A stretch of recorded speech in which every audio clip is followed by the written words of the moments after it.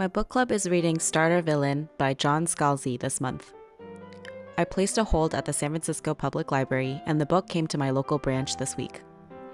I went to go pick it up along with a bunch of other popular reads that were on display. When I start reading a new book, I start a new section in my reading journal. I started a reading notes journal last year. I noticed that I don't retain much after I'm done reading a book. Taking notes helps me to look back on them later and recall what happened. The physical form factor of the journal also lets me flip back and find the relevant notes that I'm looking for. This is really useful for discussion and book clubs, and it's also a fun way to look back and see what I've been learning through reading. To start an entry, I print an image of the cover using my thermal printer. Then I pick a fountain pen and ink to use for all my headers and highlights for that book.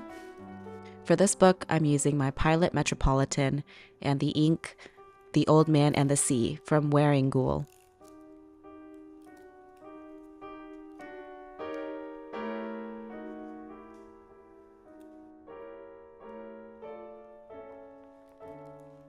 The hardcover copy of the book is 262 pages long.